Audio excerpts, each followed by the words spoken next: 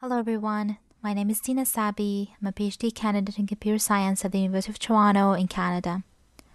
On behalf of my co-authors, I present our paper, Be Our Guest, Intercultural Heritage Exchange Through Augmented Reality. Take this scenario. Assume we have two people from different cultures, Adam and Miriam.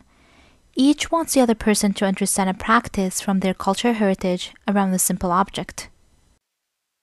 Let's say about coffee. Adam explains a lot of things well and confidently. Now when it's Miriam's turn, she's hesitant. She's afraid that if she explains, Adam may not understand her cultural ritual. Maybe because her language is not good, maybe because her rhetoric is different. Whichever the reason is, Miriam isn't able to do it. This is a normal scenario that happens frequently between someone from a dominant group, like the host community, and another from a minority group, like a migrant.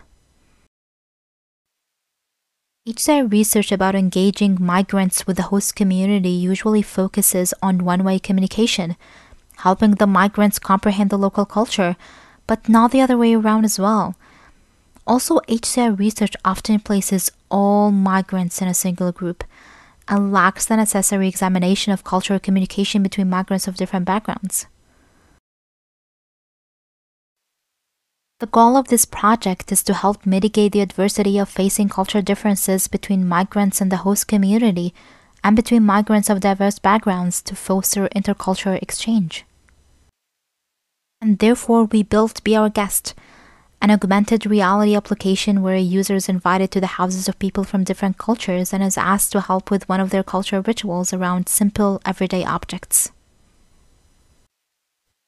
Be Our Guest revolves around facilitating intercultural communication without the need for direct confrontation to avoid any discomfort that could accompany it.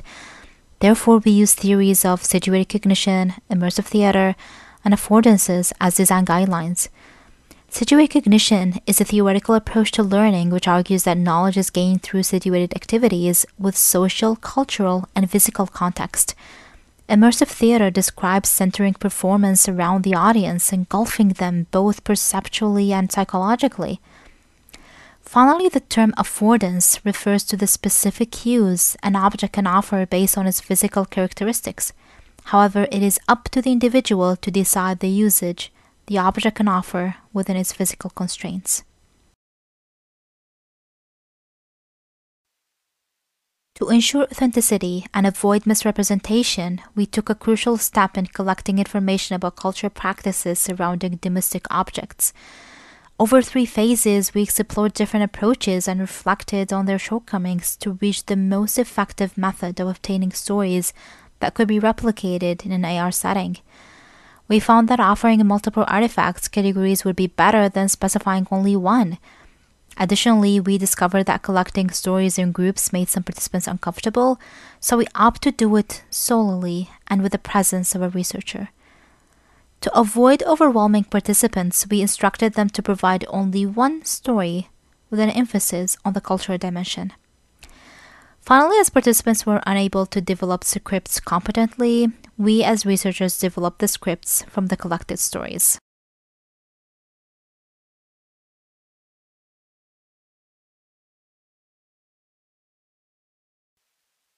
By the end, we collected 6 stories, all revolve around drinks and food, and created a script from each. You can see a sample script here. Based on these scripts, we created the scenes in the AR application. To use the application, the user points their phone at a simple object, in this case a cup. When it's recognized, it starts to morph into different forms this object can take in different cultures. The user then clicks on a form,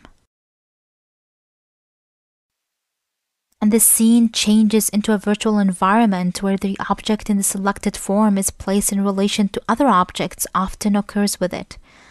The user can then move the phone around to explore the full setting. When a scene starts, an audio script starts playing where a host welcomes the guest and begins to narrate an exposition of the setting. After that, the user is given a set of simple commands to assist the host in completing a cultural ritual. The action can be performed either by moving the virtual objects around or using the surrounding physical objects. We tested Be Our Guest in Canada with 11 participants from diverse backgrounds, migrants and non-migrants, to determine its usability as a medium for learning about the cultural practices of others. From the user study and in terms of immersion, participants said it was fun and easy to get immersed and comprehend the augmented space because the tool was engaging and easy to use. In terms of perceiving unfamiliar cultural rituals, participants found the AR application to be a pleasant way to experience situations they otherwise would not be able to. They found it useful in helping immigrants communicate their cultural practices and values to the larger community, and felt it could help start conversations with people from other cultural backgrounds.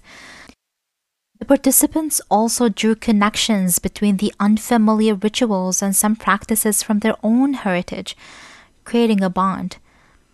Participants who tried scenes related to their own cultural heritage felt emotional and nostalgic, even if they had not experienced the displayed rituals fully in real life. They believe the application could be useful for children of migrants to learn about their cultural heritage and connect with their roots. In a matter of fact, some participants said the application made them learn something new about their own heritage.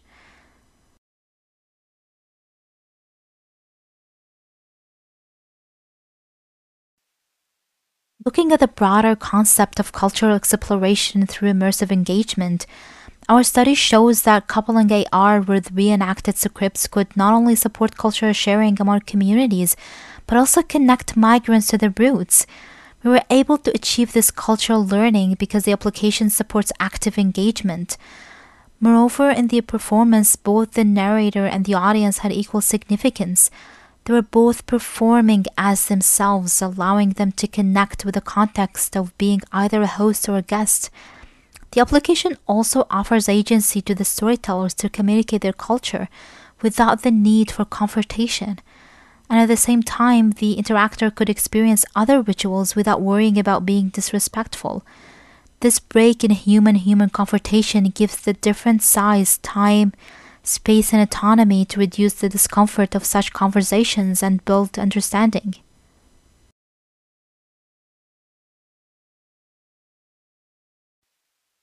In terms of the broader takeaways for HCI research, we want to talk about integrating theater studies into HCI design. Conceptualizing AR as a prop for theoretical performance allows the designers to create a third space. Unlike many digital media, AR offers this new stage for performing within the subject's current living environment and blurs the boundaries between real and unreal. This overlap through bodily performance changes people's relationship with their place and can recreate an individual's identity. Our project has some limitations.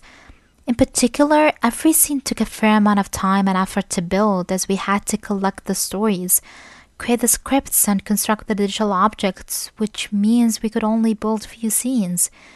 Moreover, because we collected selective stories, there is a danger of standardizing cultural rituals from one regional culture, resulting in delivering incorrect information. Our suggestion towards wider adaptability is to democratize the tool so that anyone can contribute their experience to the project. We can create a framework where people can share their cultural stories and artifact models and collaborate on polishing them. Then an accessible interface with prefab effects can be used to build scenes from the created stories and artifacts. Another limitation is that there was no quantitative measures or baseline case used for evaluation. Therefore, pilot testing is needed to formally assess the application's performance in comparison to other tools for sharing cultural heritage. To this end, and on behalf of my colleagues, we thank you for listening. In the full paper, you can find more detailed information about our story collection process and script creation. We also provide comprehensive information on the application design and use, as well as our participants' feedback. Please feel free to email us if you have any questions or comments.